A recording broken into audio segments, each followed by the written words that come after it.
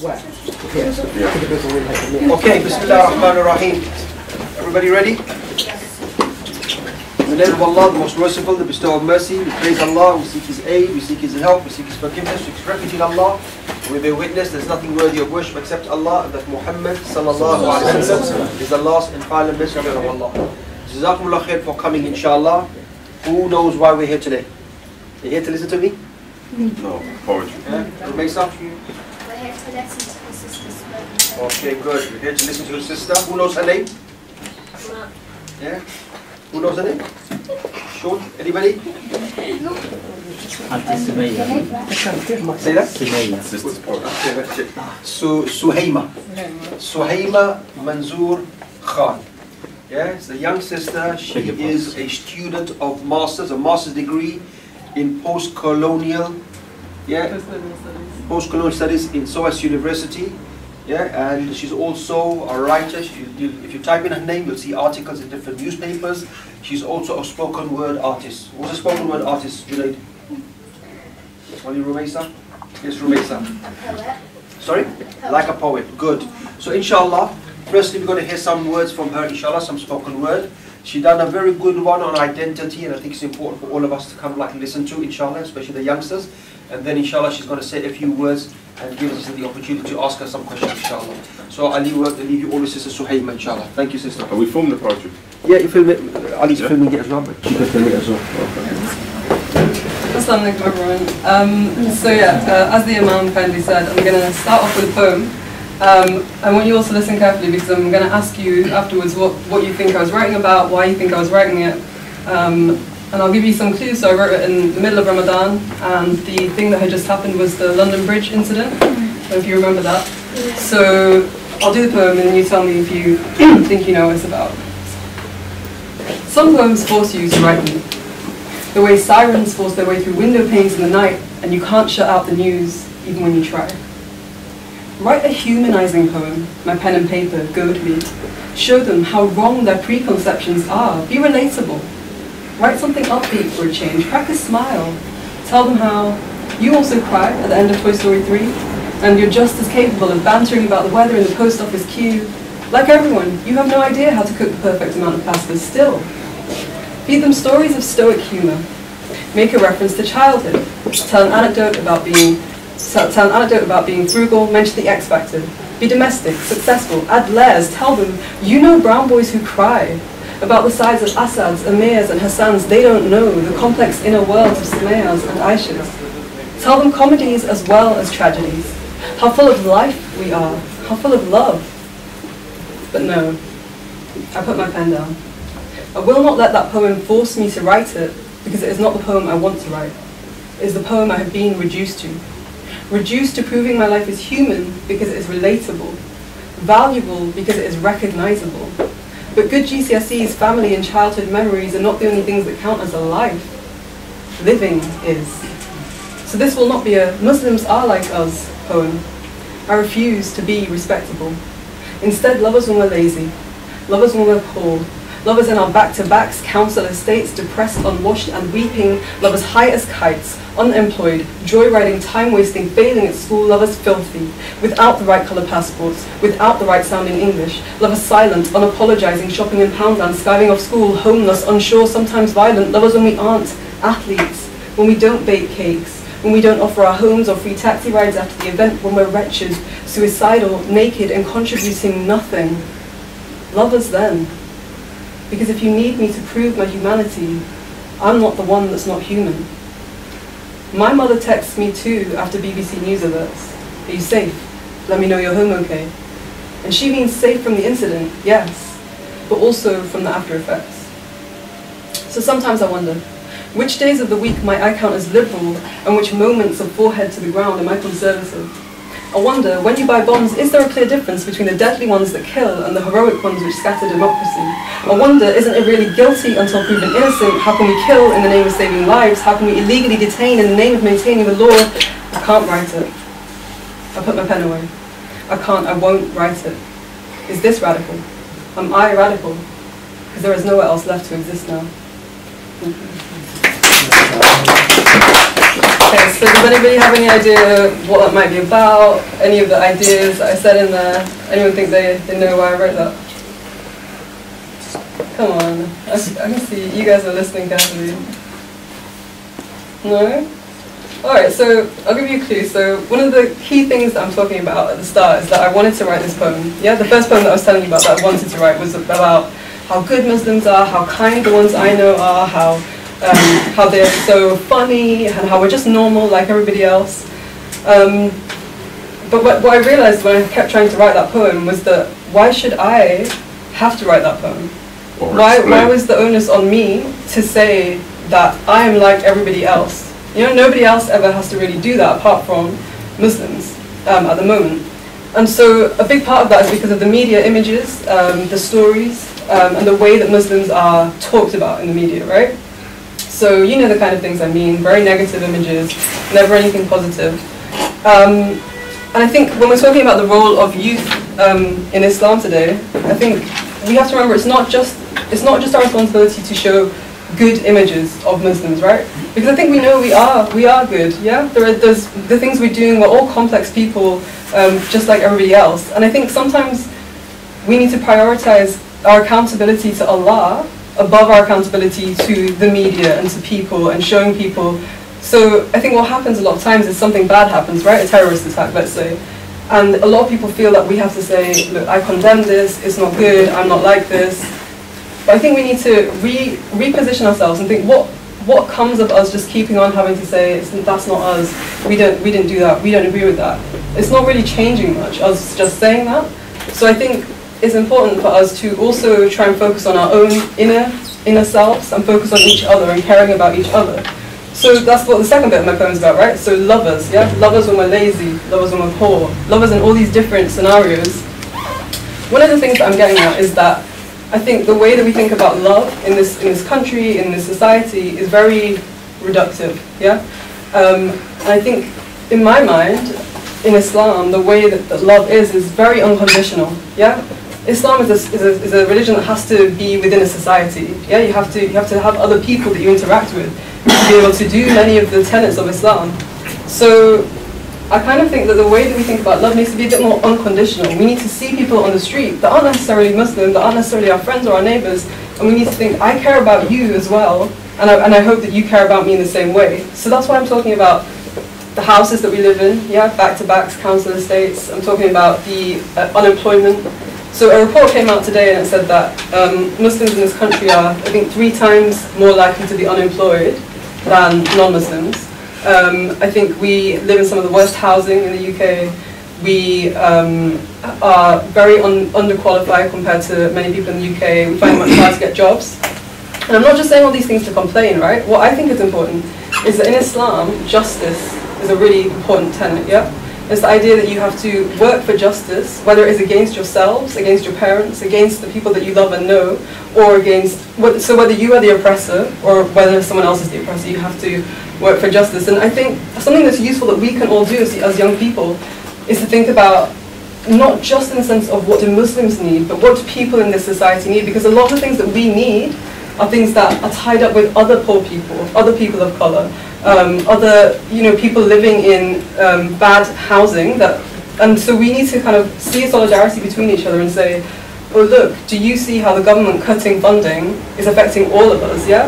You might not think it might be easier to say, oh, Muslims just get a bad deal in this country and we're not kind of seen in a human way, which is true, but so are other people in this country, and we need to recognize them, see them, and talk this unconditional love, yeah? We need to see them and say, look, I'm going to work with you. I think we all need to be fighting against this government. We need to be, when people are talking about the NHS and those kind of things, we can't switch off because those things are also related to us and our welfare in this country.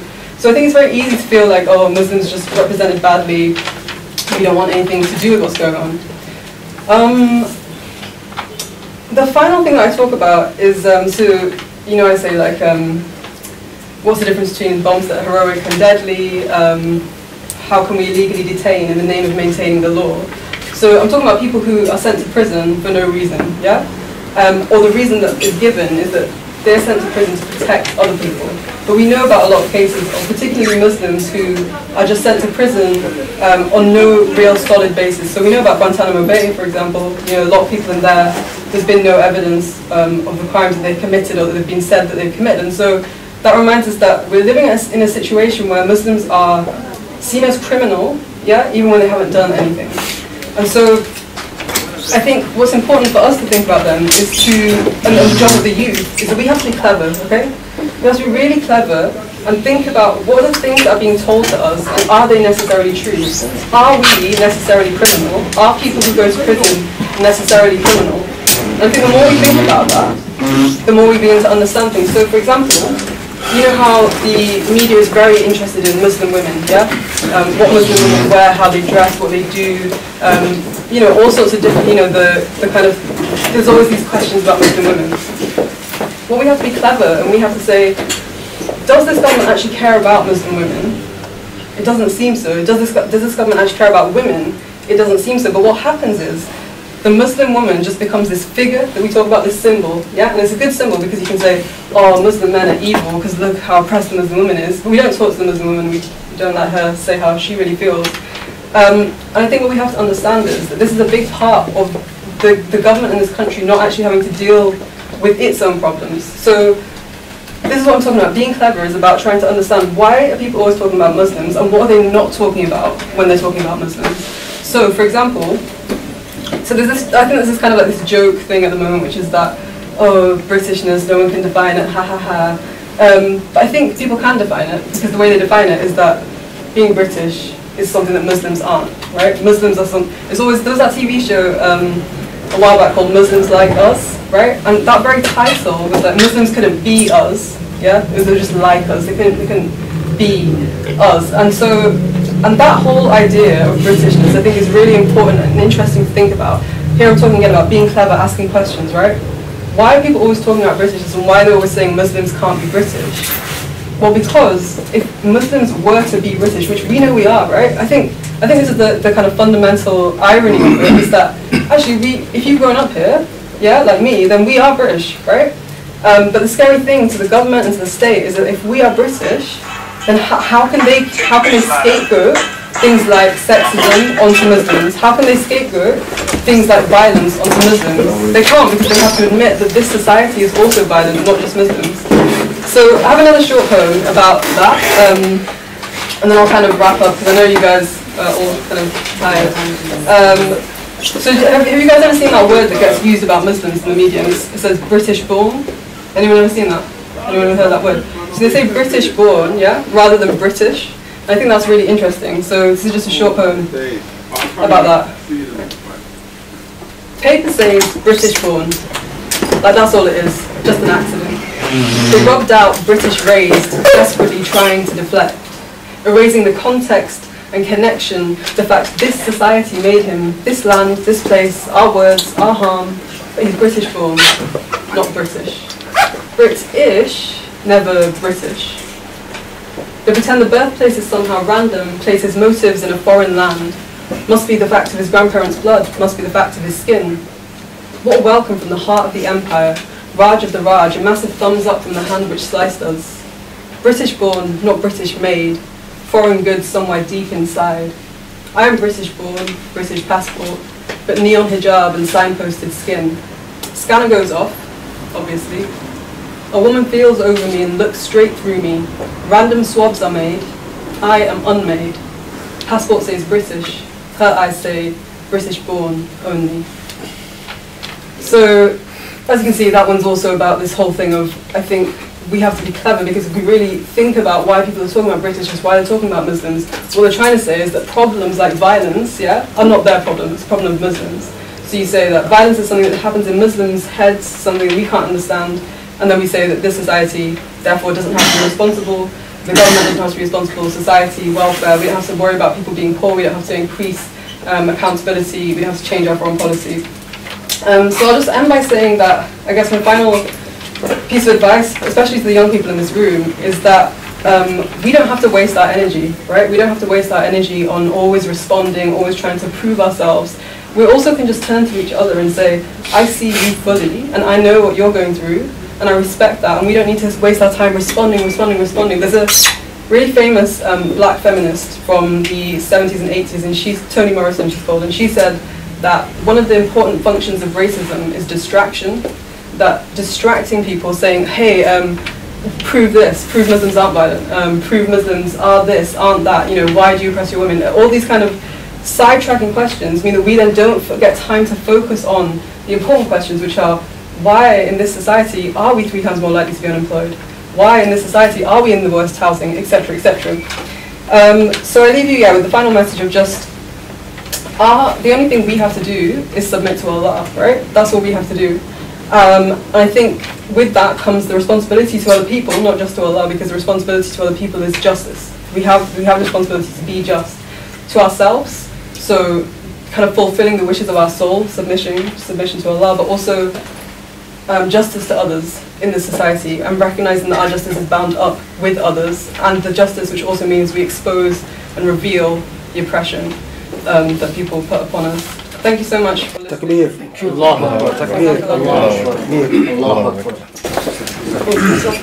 Jazakallah khairan to Sister Suhaiymah, beautiful spoken word performances, and also some good discussion inshallah from her. So just quick points firstly before inshallah Imam Ashraf to say a few words as well. Number one, for the youngsters, question, why do you think I invited Sister Suhaiymah to visit you today? Ramasis. Yeah, right. Oh, because like to help like understand more about like what she's saying and make us like think like we're not different compared to other people. Yeah, so very important. I mean, in terms of her message, so for you to get that confidence that you are as good as equal as anybody, and you don't need to prove yourself. You just need to be normal. Yeah? Live in society as normal, and that's it. Yeah, because nobody else is required to do that. Why should you? So once you accept that narrative, oh look, I've got to prove myself, already you're inferior. Yeah, why else?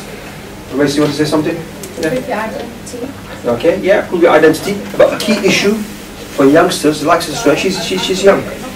She's a student in SOAS University studying masters, what did I say, Postcolonial Studies, that's what she's looking into. Yeah? So, for youngsters to be able to contribute towards the well-being of Muslim society, like she's doing. Yeah? So all of you need to ask yourself, the youngsters especially, what can I do? Yeah? And everybody, what did I mention in Jummah? Everybody has a role. Yeah? What did I say? Yeah, go on, Zayn. I wasn't here in Jummah. You wasn't here, okay. Everybody has a role. It could be you're a spoken word artist. Could be you're a football player. Could be you're a teacher. Could be you're an imam. Could be you're a scholar. Could be you're a professor. Everybody has a role, responsibility. Other things, especially for the girls. Yeah, what do you think? Well, why did we invite a sister today? Yeah, why do you think that? Yeah, go on. So like have a go. You know when you're in school and stuff, do men always speak for you?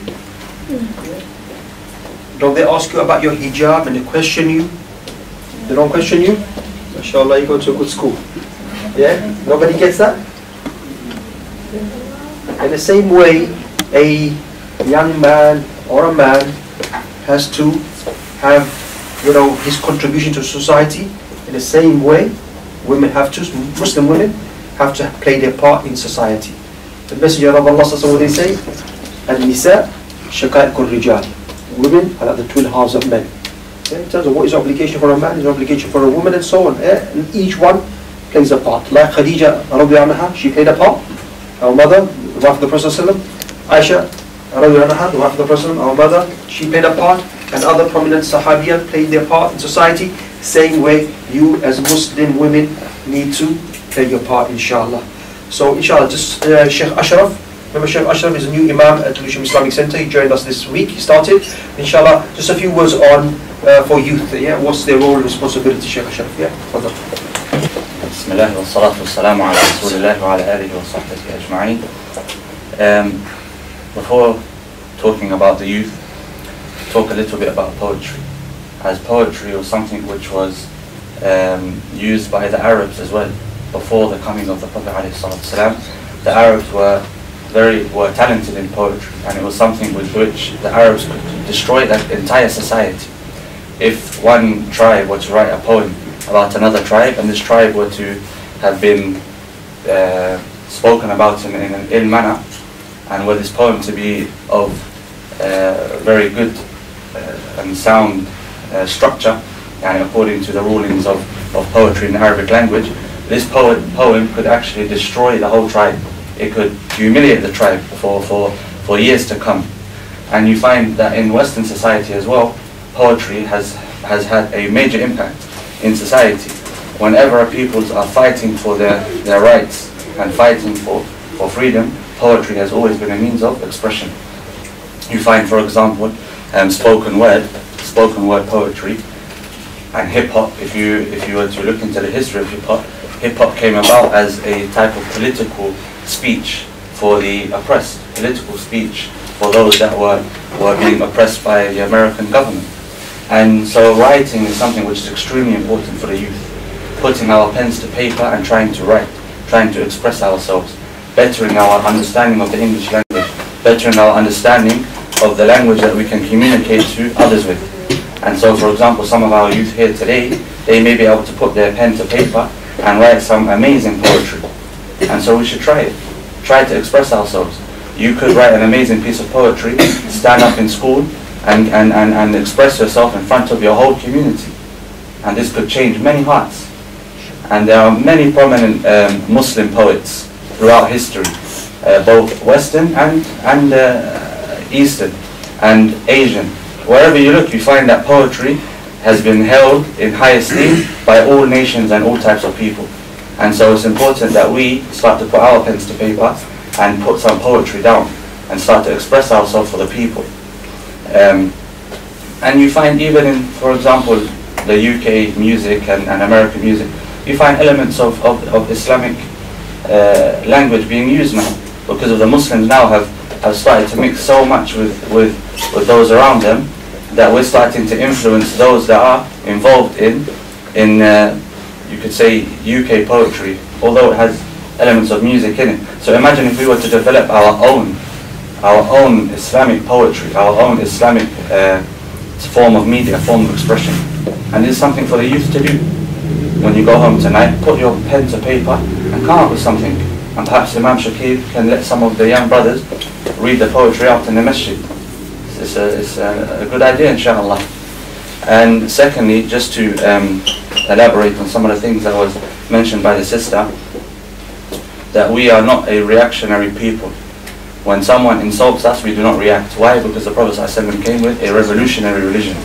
Islam is a religion of revolution. It changes the whole concept of society as known to that society. Wherever Islam places itself, things start to change. And if you look what Allah subhanahu wa ta'ala said about the Prophet ﷺ, he said that you are what? Rahmatan lil alameen. You are a mercy for the whole of mankind, not just for the Muslims. And so when we're outside and we are mixing with the non-Muslim people, we have to see ourselves as a mercy for them. And Allah subhanahu wa ta'ala has placed us in this society as a mercy for those non-Muslims. Why? To take them from the darkness of non-belief to the light of Islam. And if you were to go through all of the blessings of Islam, whether social blessings, academic blessings, spiritual blessings, you'll find that Islam is what the people of the world are in need of today. And so we should stand up proud and say, I'm a Muslim and I can offer you something. We should stand up, especially the youth, we should stand up and say, I am a Muslim and I have a lot to offer you. So hear my voice. And we should start to express ourselves. And I end it with that. وصلى اللهم على سيدنا محمد وعلى آله وصحبه أجمعين. Sheikh Ashraf, for that, inshallah. With that, we want to conclude, and I want to just conclude with dua for our sister, Sister Suhaiymah. May Allah Ta'ala subhanahu wa ta'ala reward her for coming down today. Keep in mind, it's a small gathering. Yeah, I think it's our first Friday halaqah. Weather's not too good. You generally get a good crowd. But the sister, if you type in her name, Suhaiymah Manzoor-Khan, spoken word, you will see her performing in front of non-Muslims. How many non-Muslims are there, sister? 600 in that room. 600. Imagine, yeah, if you say what she's saying in front of 600, 700, 800 non-Muslims, and they hear the message that she's giving. That's when change really takes place. Yeah. because they need to understand what we go through and what our identity is about. Yeah, so please, inshallah, we pray Allah Ta'ala rewards her, Allah Ta'ala keeps us steadfast, Allah Ta'ala, inshallah, uses it as a tool to spread the message of Islam, and to spread, inshallah, justice upon earth. And inshallah, while sister, you'll be on your own, speaking in many places, inshallah, our du'as will be with you, and in our spirit, inshallah, will be there supporting you, inshallah. With that, we conclude. Subhanakallahumma bihamdik, ashhadu an la ilaha illa ant, astaghfiruka wa atubu ilayk. Wassalamu alaikum wa rahmatullahi wa barakatuh.